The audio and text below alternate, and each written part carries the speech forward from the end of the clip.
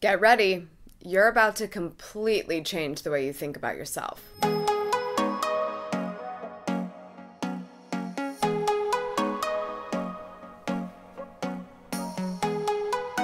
What's up, socials? Welcome back to Amy TV. You may have seen a video I made a couple of months ago called How to Wake Up at 5 a.m. even if you don't feel like it. Well, in that video, I mentioned one tip that included reading the book The 5-Second Rule, which was written by Mel Robbins. And I'm so excited. So many of you have written me in the comments and in the DMs.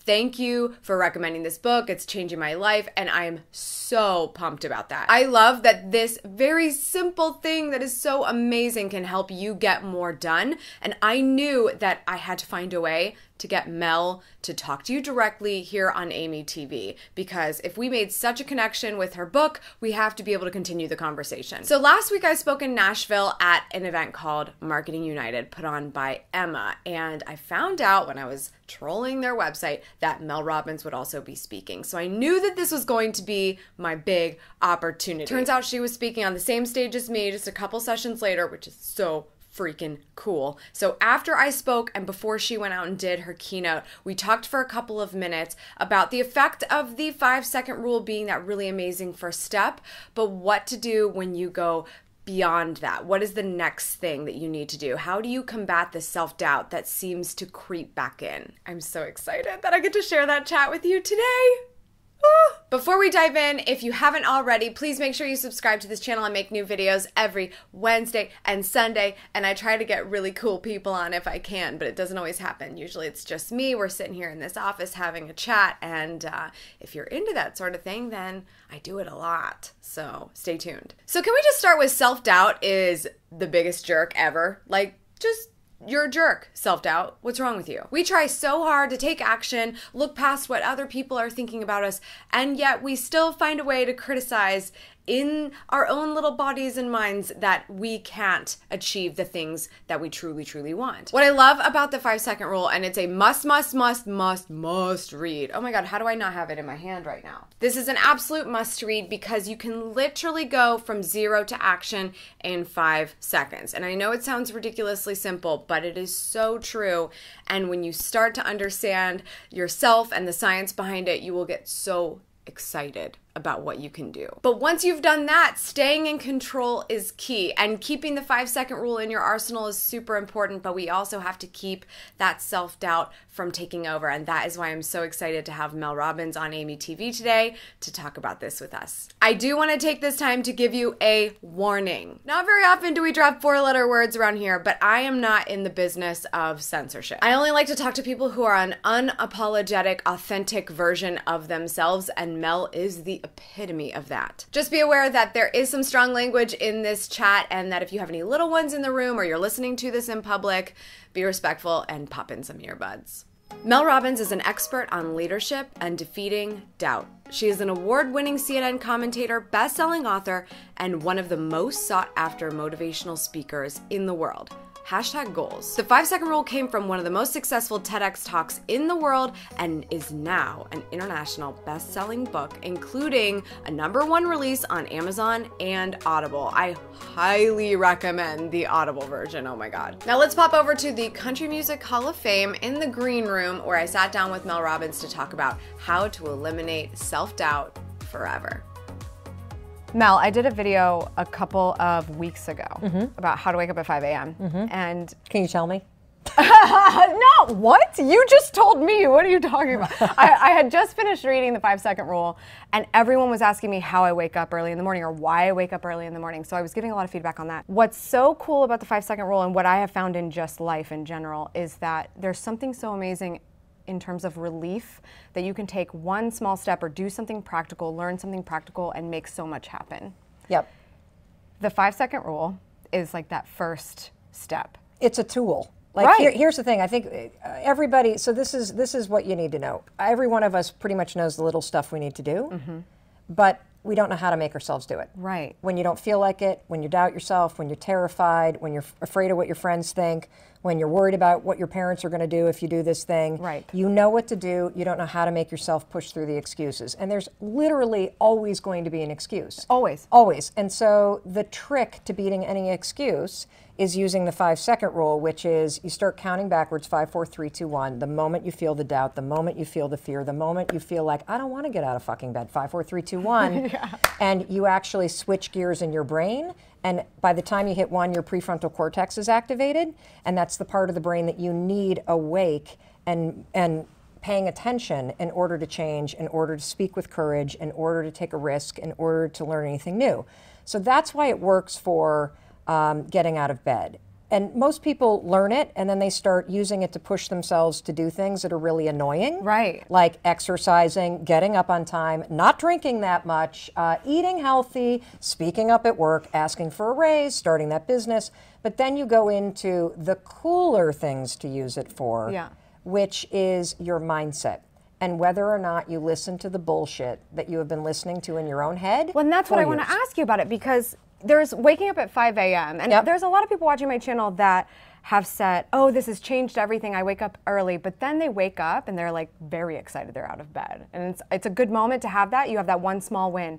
But that's when the self-doubt and sort of the issues of taking the second step and the third step start to sink in again. Yes. And I just am curious to hear, like, how have you observed these like small steps that people can take, and what are those next things? You wake up in the morning and then you start telling yourself, great, I'm up, but I don't know if I'm worthy to go after the life that I want. I don't know if I want to do this thing or pursue this goal because I don't know if I can. Okay, so here's the thing I want you to understand. You don't have self-doubt. Okay. You have a habit of doubting yourself. I love that. And the reason why it's important to label any fucking thinking pattern that you have as a habit is because it is just a pattern. Now, you may have learned this pattern from your mother, from your father, from some dipshit teacher that trashed you. You may be a victim of sexual abuse like I was when I was little. You may have had terrible things happen to you. You may have had some dirtbag tell you that you were unworthy and you started to believe it. But I'm here to tell everybody that any thinking pattern that you have is simply a habit. And habits are stored right here. And what is great news about the fact that self-doubt is just a habit is that you can use science to break the habit. And so what's super cool is, start using the 5-second rule to push your ass out of bed and to put down the croissant and to walk away from the Manhattan, because you've already had one tonight or whatever it may be.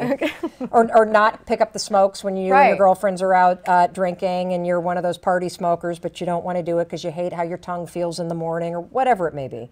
But then what I want you to do is I want you to actually police your thoughts, because your thoughts drift. Nobody intentionally wakes up and says, today, I'm going to think only shitty things about myself. Those thoughts drift when you're not paying attention. And so you can go 5, 4, 3, 2, 1, awaken your prefrontal cortex, interrupt the habit of doubting yourself or saying you're unworthy, and boom, once you hit 1, you've actually already taken action that is completely different than stopping to think. You've taken action by counting. I love how you just put that. I've never put it that way. You are only saying these things to yourself, this negative self-talk, these negative thoughts, because you're not paying attention. Yeah, and somebody taught you to do this.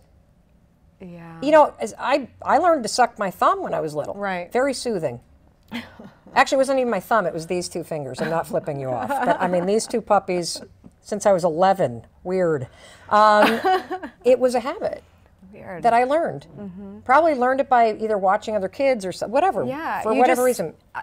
Who you surround yourself with, what's happening around you, you observe it, you follow. We're all little monkeys. I wish that when I was your age, I knew that I wasn't stuck with the things that I thought. I only learned this 4 years ago. And when you understand that you can control what you think about, you can't control what's happening. You can't control what other people are doing. You can't control, really anything that's going on around you. But you can always choose what you think about next. Always. And so you are not a victim. You may have been victimized, but you are not a victim, because you can always catch yourself saying bullshit and go 5, 4, 3, 2, 1 and take control of what you're actually going to think next. And when you understand that in your bones, you will know the secret to actually speaking your truth. You will know the secret to finding the courage to live your life in a way that expresses your highest self and your highest purpose. You will find the courage to say no to people. And so I think it starts with push yourself out of bed and get control of some of your actions. And then what you will start to learn is how to actually use this simple 5, 4, 3, 2, 1 form of metacognition to train your own mind to think totally differently. Mel, do you still sometimes have to count down from 5 to get out of bed? Every single morning. I'll tell you why. I hate getting out of bed. Me too. I fucking hate it.